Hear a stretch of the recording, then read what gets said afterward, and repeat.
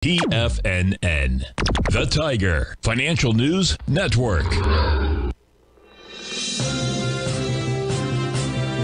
TFNN, headline news update.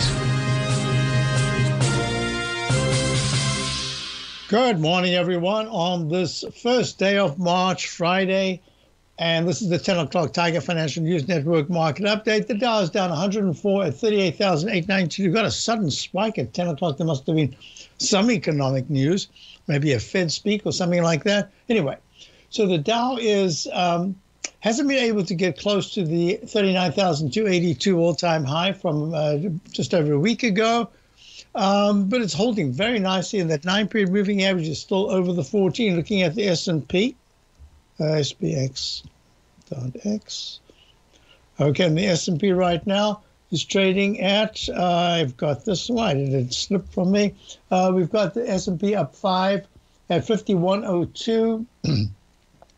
At 5111.07, it breaks to a new all-time high, and that extends. We've got all day to do it, but that will extend the weekly chart in leg B. If the Dow doesn't make a new high, it's made a peak B in the weekly chart. Spectacular moves. All of them say intermediate term, very bullish, even if we have a sharp pullback at some point soon. 1, 2, 3. QQQ, all-time high, extended leg C in the weekly. We're looking at it up to at 441.212. And the IWM has it come back strongly today. It's up 52 cents. Not strongly, but it's come back nicely. 204.26. This is the index that one has to keep an eye on, because if these small caps can keep building up some kind of support, what we're looking at is there could be a rotation as some of the huge leaders take a breather. So we were looking at the bonds right now. Bonds are trading down 430 seconds. Not that good. That means yields are still high. Crude oil is trading much higher. It's up 1.51 at 79.77. I've been talking about this for a while.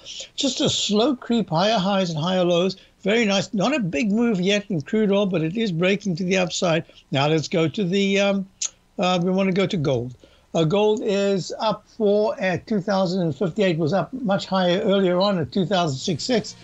And this is going to be interesting. When I get back, we'll talk about this because some of the metals, for instance, lithium seems to have had a move out of the blue. Boom, in the last week, had a very good move. It seems to be stronger right now than gold, just talking about it as metal. I'll be right back for the Tiger Traditions. I'll check out my opening call daily newsletter. See you in a few minutes.